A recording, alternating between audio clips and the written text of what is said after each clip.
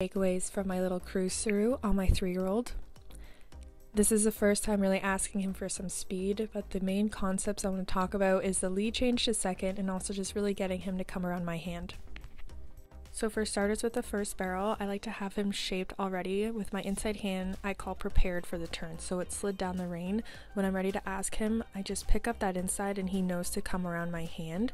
So right there, when I really do that adjustment for the turn, he responds and he just swings around and does his job. Right there, did a beautiful lead change. I really try to keep my hand low at second, and again I get to the spot where I ask for him to start the turn, then I will just slowly, very discreetly pick up that inside, and he knows that when that inside is on, he comes around. Same with third, I go one-handed. He stepped out a little bit going into it, the line wasn't super straight, but right here one hand, I just kind of touch my inside and he knows at this point, come around. I use my inside foot as well